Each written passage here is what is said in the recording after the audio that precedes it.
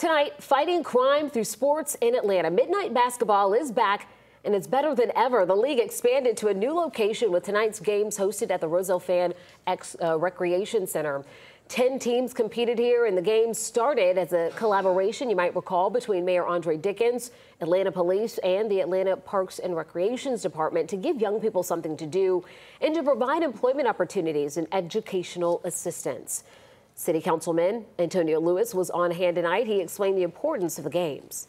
Midnight basketball is more than just about playing basketball. A lot of people that come, they don't play basketball. They come for the free food that night. So no matter what, 2 nights a week, you're gonna get a hot plate.